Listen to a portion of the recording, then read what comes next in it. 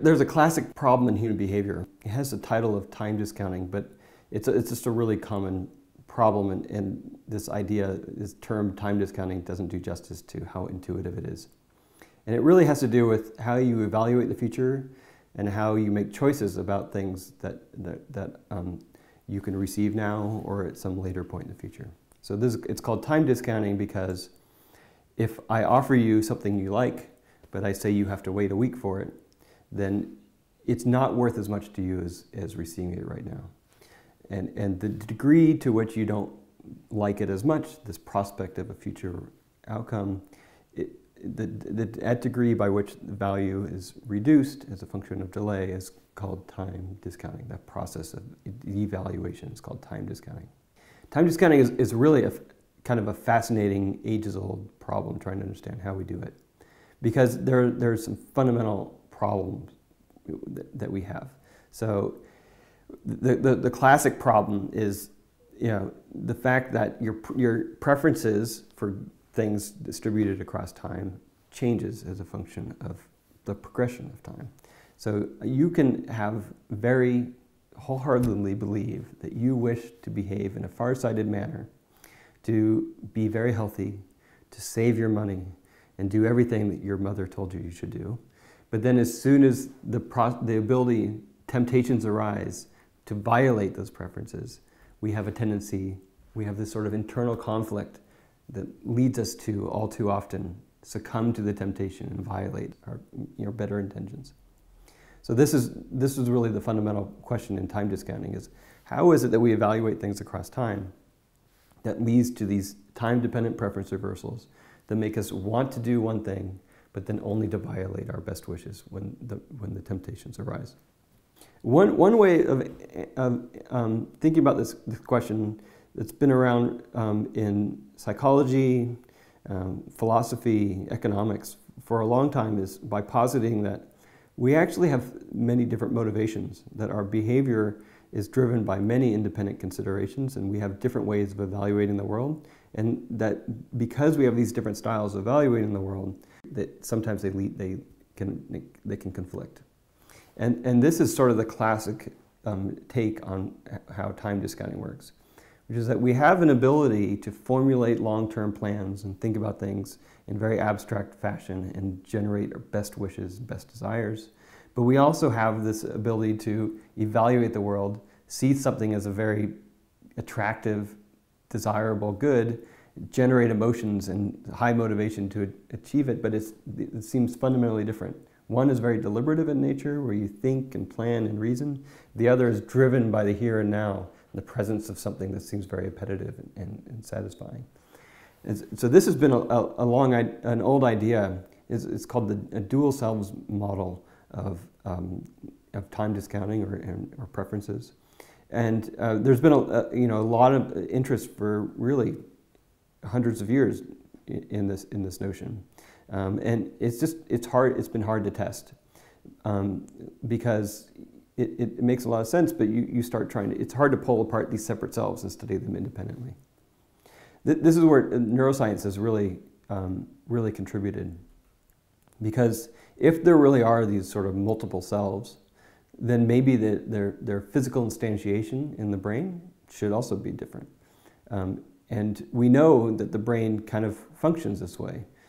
For example, we know that the visual system from our eye the projections back from our eye back to the brain have many independent pathways that communicate qualitatively different information about the visual world, and that get put together in our visual cortex to solve different kinds of problems, like identifying what we're looking at, figuring out how it's moving and how we should interact with it.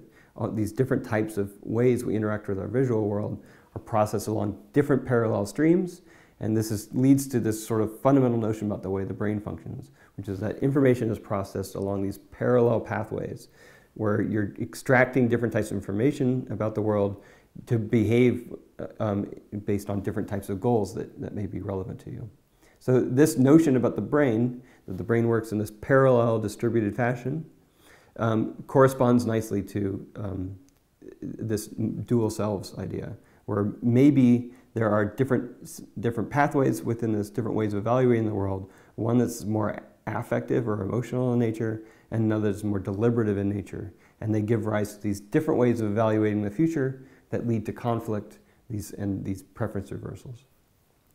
So neuroscience has been trying to test this, and it turns out that there are systems in the brain, networks of brain areas that interact to control behavior that roughly correspond to this idea of this sort of more affective and more deliberative kind of system. So for the affective system, this really seems to correspond to this basic old evolutionary system that's driven by this, that releases this neurotransmitter dopamine. So the dopamine system we know is associated with emotions. So if you activate the dopamine system, then there's positive arousal and positive emotions that correspond to that. It has basic motivational properties. So if this activated system, it's strongly associated with a sense of motivation for seeking whatever is available in your environment. And it sort of functions in this relatively automatic fashion where dopamine is released to signal the value of things in your world through direct association. So when you see something in the world, it triggers the dopamine system in this automatic fashion to release amount of dopamine that corresponds to how valuable that thing is. And so there's sort of this automatic, very highly motivational, emotional system that's triggered by just its cues in the world to drive your behavior to seek those outcomes. Okay, so that's the dopamine system, so that kind of corresponds to the sort of more automatic affective kind of system. And then we also know that there's another system in the brain that's dependent on something completely different, which is the prefrontal cortex. And the prefrontal cortex we know a lot about largely because of lesions. So if you have a stroke that causes damage to your prefrontal cortex, then you sort of selectively lose the ability to formulate abstract goals and guide your behavior on the basis of those goals. One of the consequences of damage to this region is called environmental dependency syndrome. So it's this really sort of fascinating set of problems. What characterizes it is that your behavior becomes really dependent on exactly what's directly in front of you. And these patients have an inability to guide their behavior sort of more flexibly based on sort of abstract goals. One of my favorite discussions of this was by this French physician named Lermite, who wrote this beautiful paper in the 80s where he took patients with damage to the prefrontal cortex to his house, and then he just wrote about what they did in his house. And one patient, for example, he was showing him around his house, just giving him a tour, showing him all the rooms. And when he got to the bedroom, he saw the bed, and the automatic response when he saw the bed was to take off his clothes and climb into the bed. And this is not the appropriate response at your doctor's house, but this is the environmental dependency syndrome. He wasn't able to maintain this abstract goal, which is, oh, I need to be gracious and a nice guest. I need to not do my automatic response of climbing into the bed. So this ability to sort of abstractly plan, structure your behavior in accord with abstract goals, really corresponds to this more deliberative kind of system. So you have this beautiful correspondence between old theories in psychology and philosophy, and then new ideas about different brain systems and how they interact.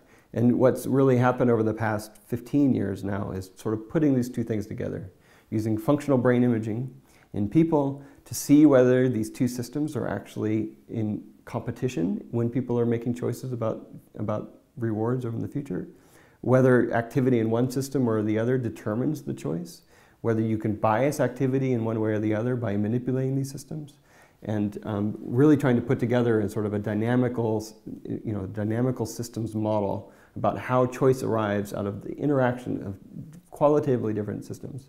And the work has really been incredibly successful. So we have this ability to take what's called a transcranial magnetic stimulator. You can put it over the prefrontal cortex and kind of shut it down for a little while. You zap somebody for about 10 minutes, and then the prefrontal cortex doesn't work so well for the next 10 minutes. And if you do that, then you shut down this deliberative system, and people become much more impulsive. And they have a much harder time waiting to receive future rewards. You can also give drugs that directly facilitate the dopamine system. So there are a number of drugs out there. They're used clinically all the time, but if you give them to normal patients, then it turns out that you activate this more affective system, people become more impulsive. And then you can study brain activity disorder as people are normally behaving, and you can do a pretty good job of predicting when they're going to be impatient, and when they're going to be when they're going to be patient, when they're going to stick with their long-term goals versus succumb and eat the chocolate cake even though they really should eat the salad. And you start predicting this kind of behavior.